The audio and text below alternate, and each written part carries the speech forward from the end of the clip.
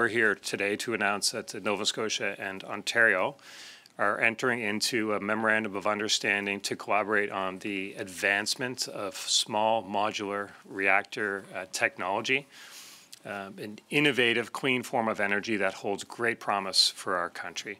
Small modular reactors represent the next generation of nuclear technology. They offer enhanced safety, economic efficiency, and environmental benefits. And Ontario has been leading the way in this space for sure with the Darlington new nuclear project.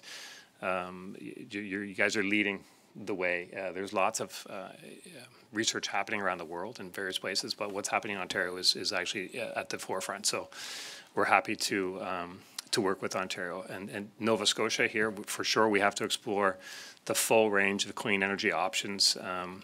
We just have to look at everything. SMRs is nation building. Small modular reactors, this fleet approach is going to make the difference. We're talking about 18,000 construction jobs, 3,700 permanent jobs. So far, just with the fleet of 4, $500 million investment in the supply chain of Canada.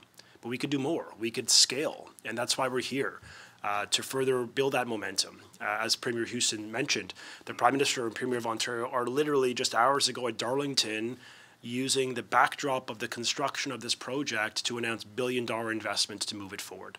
And in Nova Scotia, because of the leadership of Premier Houston, Premier Ford, we're here today to also move this project forward through this partnership, this MOU, that's going to really help advance the cause of clean power, nuclear power for the country. We're going to be producing energy and exporting it to other parts of Canada. They're going to be producing energy and exporting it and moving it around and making sure our grids are properly balanced. And these are things we need to be open to. This is not a financial transaction today at this stage. This is about value add for Ontario ratepayers and taxpayers. However, we're Canadians and we're on Team Canada. And Premier Houston, Premier Ford have a strong alliance when it comes to building out that clean energy vision.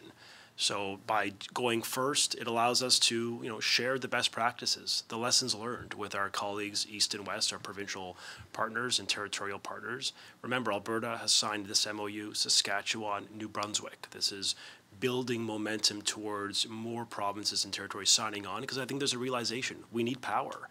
Every jurisdiction is scrambling for reliable power, baseload power. And that's what nuclear provides. It's continuous, it's reliable, and yes, it's clean, and it's using Canadian uranium from Saskatchewan currently. So it's we want to really lean into that.